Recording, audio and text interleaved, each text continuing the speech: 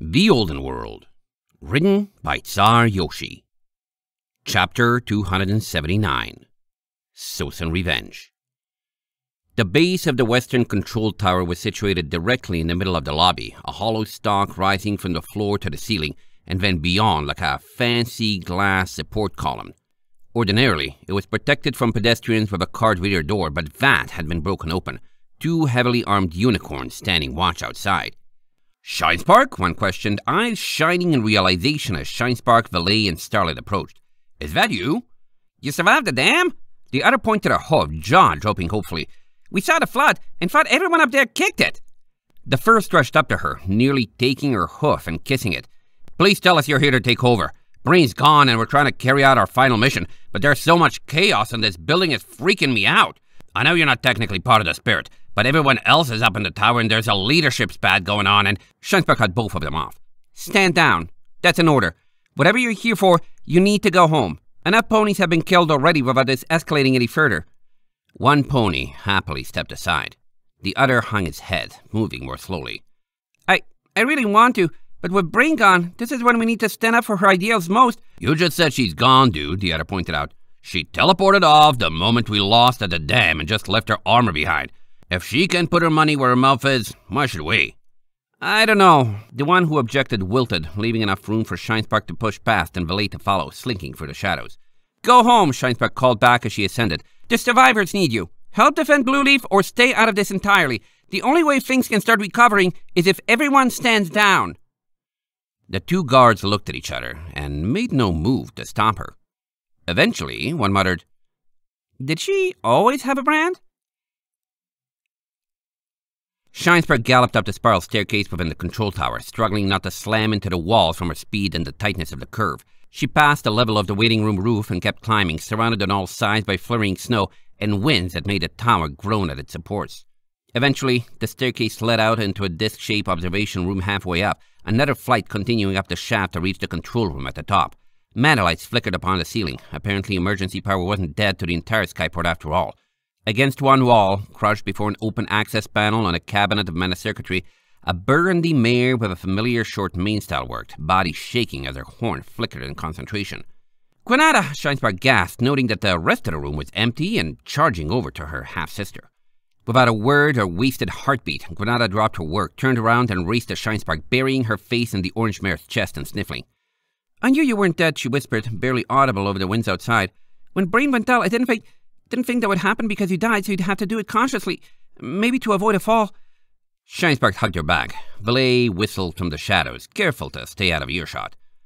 "Everyone's upstairs, aren't they?" Shinespark asked after too few seconds. "The power is on here. What are they trying to do?" "I'm rerouting the emergency power," Granada said, pulling back enough for her hardening eyes to be seen. "The upper districts won't get away with this. We're trying to open the roof shield on the airship hangar and let the storm do its work on everything inside.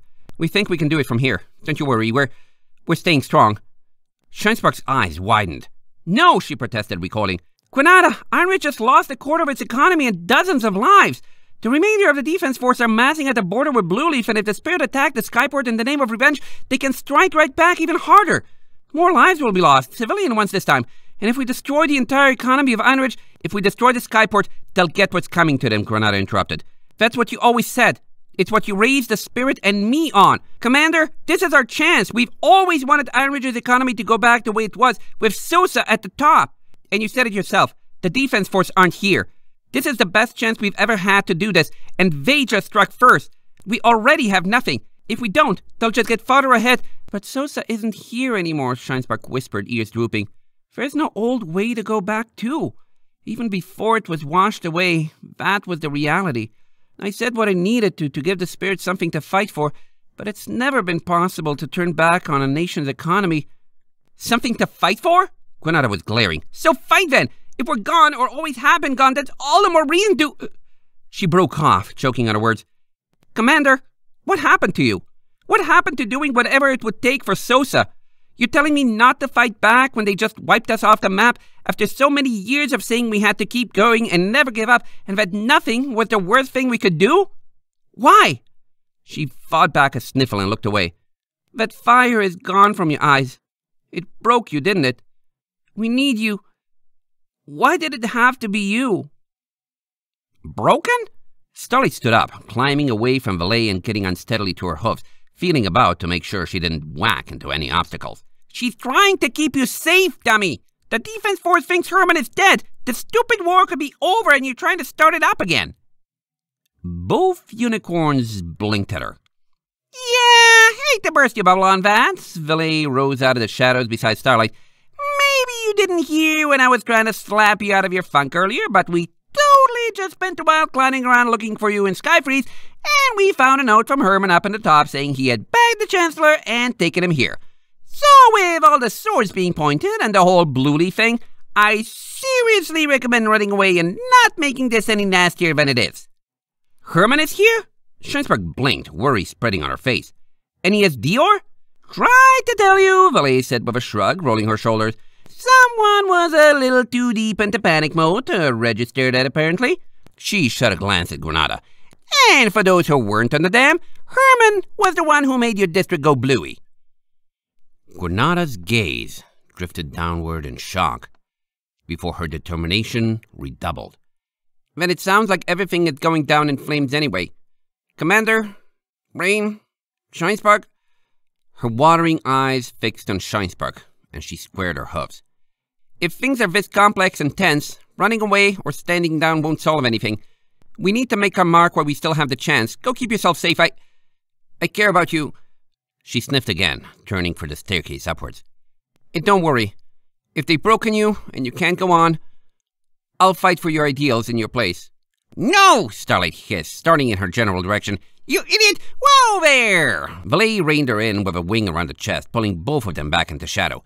Kiddo, some ponies actually get attached to their homes and go maybe the tiniest bit bonkers when you turn that into a lake. Let's grab Sparky if we can and just get out of here because this is way more trouble than it's worth. Granada didn't even have to reach the stairwell. An echoing voice called down it, Hey, Granada, got the power working everywhere? We're ready to give this a try. Yes, Granada called back, voice as loud as a small frame could make it. Try it. No! Scheinspark raced forward, knocking into Granada and sending the mare crashing to the floor, not stopping or even slowing as she charged up the stairs. Don't! And that's our cue to just bail, Valet muttered, instantly swimming toward the stairs down. Who's out of here? We're out of here. Sorry, Sparky, but you can get yourself out of this. She passed by Granada, meeting the mare's confused eyes. She hit me, she whispered, not getting to her hooves. Welcome to Instability City, Valet replied, backstroking so she could keep her eyes on Granada. Tip from a pro? If one of you can make Sparky generate that much drama, the top of this tower is probably literally going to explode, depending on how many you've got up there. The smart thing right now would really be to run. She nodded at the stairwell. And I'm not saying that just because you're cute. We might have that airship of yours up and running, and if Sparky explodes herself, we'll want someone who knows their way around it.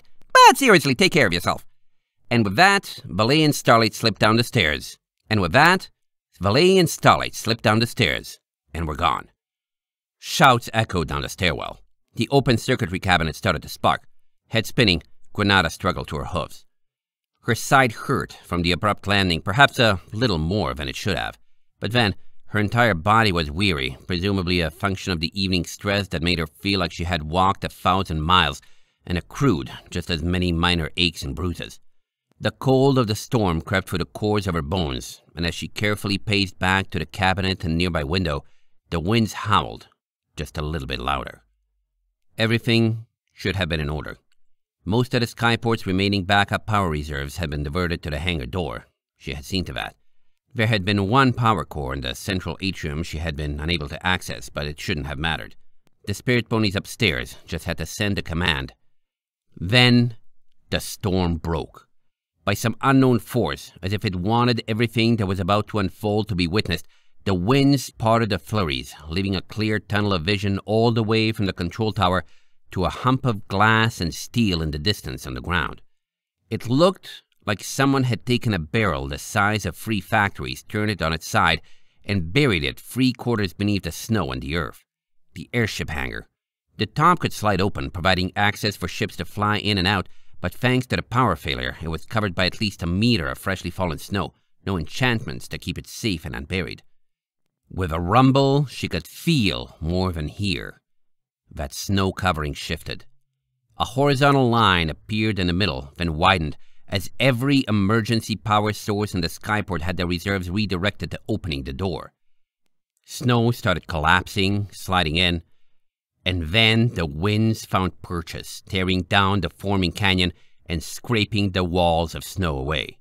Soon, the opening roof was bare. The storm didn't stop there.